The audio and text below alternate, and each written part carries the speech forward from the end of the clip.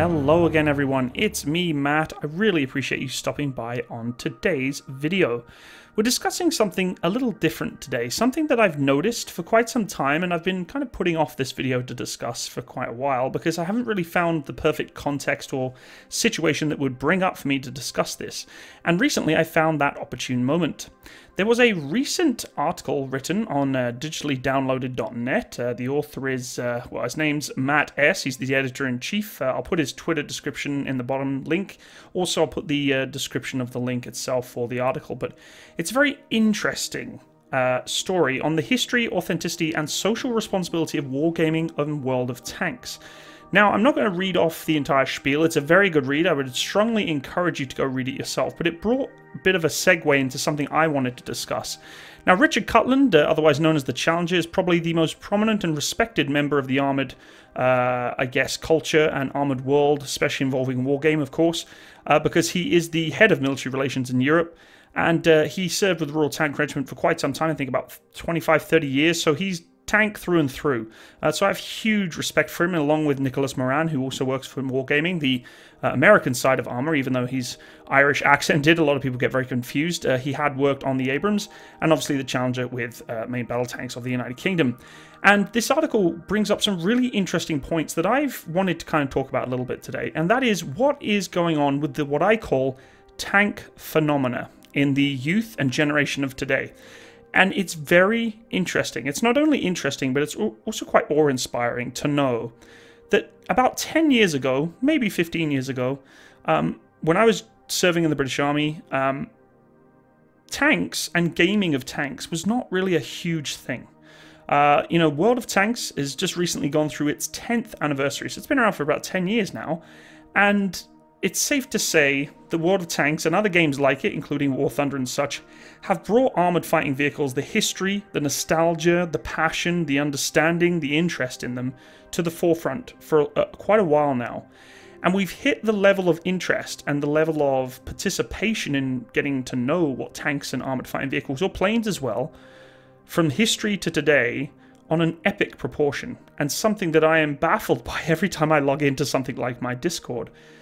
The amount of information people know nowadays about armoured fighting vehicles is incredible. And of course you have people that know a lot about armoured fighting vehicles because they go to school to study about it, or they've gone to, you know, many museums when they were older, or they've just grown up liking armoured fighting vehicles. But what is the most interesting to me is those who have had zero interest in armoured fighting vehicles or military equipment in general, play a couple of video games and are all of a sudden hooked. And I mean hooked on the basis of not just wanting to blow up other tanks in game and wanting to get high scores, etc.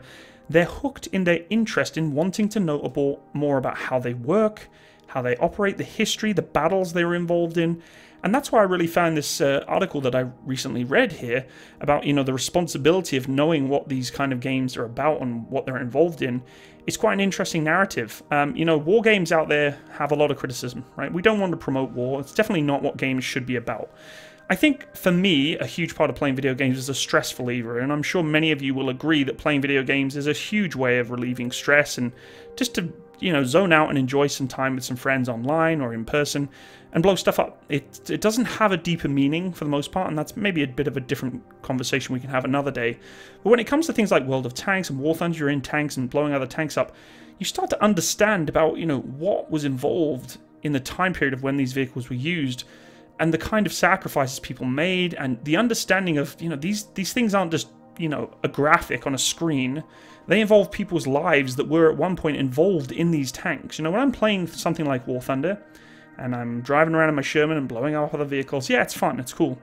But in the back of my mind, and very prominently, may I add, you have to realize that people served in these vehicles. Many people died in sacrifice for freedom or for peace. And unfortunately, it's a reality when you play these kind of games that you have to wake up to that. And that's what really astounds me too, is that a lot of people that play these video games that I have come across in my community or other communities have the highest level of respect and interest in those sacrifices. I could probably go into my Discord right now and ask 2 or 3 questions involving armoured fighting vehicles that involve some form of history or military, I guess, specific situations that involve someone who they knew as either a vehicle commander or a general, and they could pinpoint and talk about it for hours. Not just, you know, a little tidbit of information. They would actually give you a full breakdown of history. Some of these people are 12, 13, 14, 15 years old. And this is where I call it the tank phenomena. Because at my age, I was quite unique at the time in liking armoured fighting vehicles. At a very young age, I was taken to museums. I was pushed forward into, you know, the realm of armoured fighting vehicles, going to things like the Bovington Tank Museum. Many of these people that I speak to, they've never even heard of the Bovington Tank Museum yet. They're just playing on a video game and then going to school or going to a library and learning about these tanks and these vehicles, these battles, these generals, these heroes, these sacrifices, these situations. Or they're going online and researching things.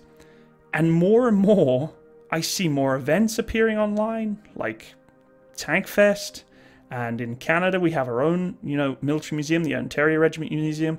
All these museums are starting to become hugely successful and hugely involved. Tank Fest, I mean, I never even heard of it until a few years ago, but all of a sudden it's huge. I talk to people who I would never expect to like tanks or to like armoured fighting vehicles, and they're asking me if I'm going to Tank Fest. And I've always loved tanks, and I didn't even know it was there. So, yes, video games do have that sense of, you know, I'm playing on a game that really is justifying in some regard, you know, tank-on-tank engagements, and, you know, at the end of the day, people did die in these vehicles. Yes, that is true. But at the end of the day, people are interested in it. They're not interested in it because they're blowing up the vehicles all the time. It's part of the gameplay, of sure, but the fact that people are going out their way to learn more about armoured fighting vehicles and want to attend museums and they have so much passion behind their discussion about a vehicle. There's some people who can list off every tank just about in the world, tell you exactly what weapon system it had on it, how it worked, the engine it had.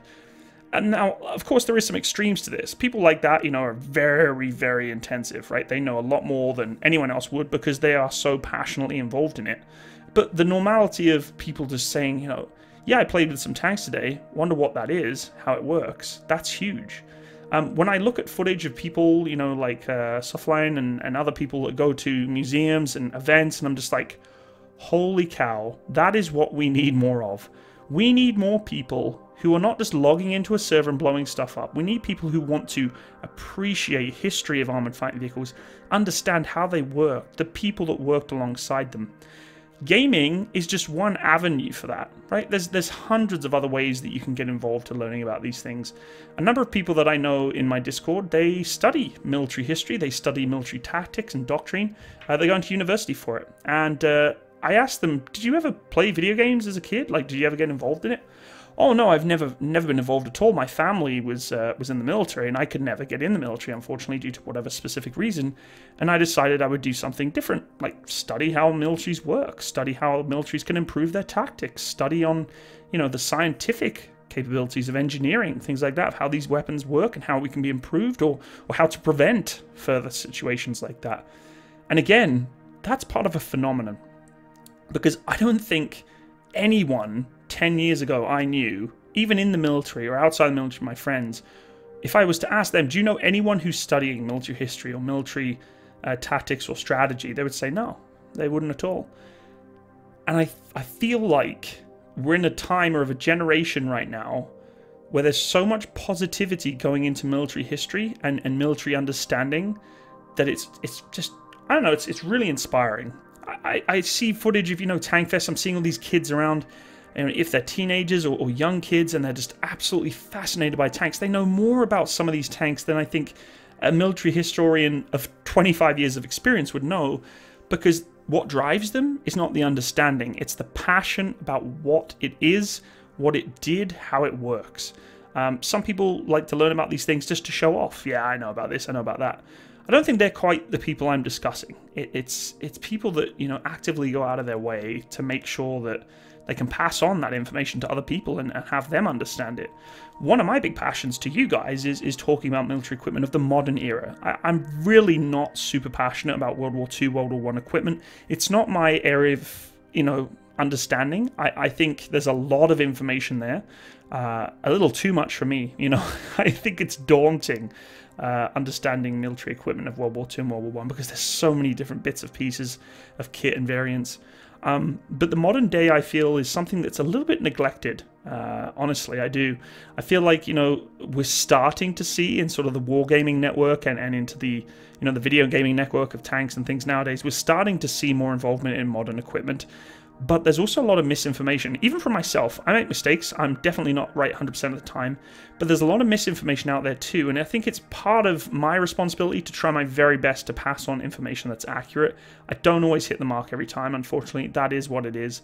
But it's important that if you are, say, a content creator or someone that is discussing these kinds of equipment and tactics and even games, even when you're playing some of these games and people are talking about how they work and things like that, we have to be, have some responsibility, and the temptation to just, make things up because it sounds cool, or to create a scenario or a piece of equipment that's like, wow, this is really, really cool, everybody's going to love watching this. You got to be careful with that, because it causes some risk of compromising the I guess, stability of military history and military understanding, right? I try my best to not go over the board sometimes when I'm talking about equipment with my own personal opinion. But the tank phenomena, I think, is slowly increasing every single day. Whether it be, people attending things like Tank Fest, like I said before, or just getting more involved with wargaming. How many times, and if you're a subscriber or follower of me, I'm sure you've seen it probably 100 times. How many times do you think in the last, let's say, 3 or 4 months that you've seen either a World of Tanks commercial, War Thunder commercial, or something else military related in terms of armored fighting vehicles or planes or tanks and stuff coming up in your YouTube feed or your Twitter feed or your Facebook feed? I guarantee you've had at least a couple. I guarantee it, because they're realizing that more and more people are falling into the passion and interest of armored fighting vehicles. Because I don't play games like War Thunder because I want to blow up other tanks. I play it for the most part so I can understand more about them. Right? I know it's not the most accurate game in the world. Same for World of Tanks, right? There's a lot of information there. There's a lot of data. There's a lot of things that we can spend time hacking and drilling into the data and finding out if it's true or not. But if I'm driving a Sherman along and I'm trying to shoot at a Panther, with a short stubby, I know I'm not going to hit it from the front. That's something as if you've never known what armored fighting vehicles were, you wouldn't understand that. You wouldn't know the penetration values. You wouldn't understand slanted armor. You wouldn't understand spaced armor for more modern day fighting vehicles in the game. The game slowly starts to give you little tidbits of information that just pique your interest more. Ooh, that was cool. Well, next time I'll do it this way. I wonder why I had to do it that way. Then you go into the research. And the great thing about these games is they've created that responsibility. They've taken ownership and said, we are going to provide information about these vehicles, not just create vehicles for you to blow up. We're going to give you descriptives. We're going to give you narratives that talk about these vehicles. And the great thing about wargaming, for sure, is some of their YouTube videos are just outstanding.